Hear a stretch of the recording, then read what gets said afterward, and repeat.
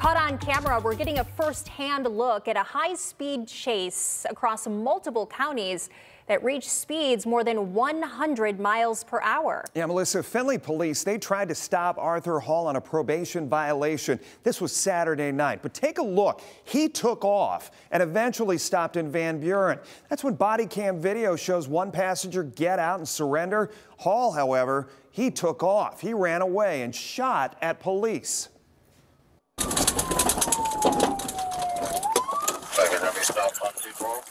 Pursuing. Show me your hands! Show me your hands! Shot fired! Shot fired! Investigators say Hall eventually stole a Jeep and took off toward Toledo. Perrysburg police spotted the stolen vehicle and started chasing it. Officers eventually used stop sticks and a cruiser to catch Hall in Sylvania. And he faced a judge in Toledo for failure to comply today. He is locked up right now tonight on $75,000 bond.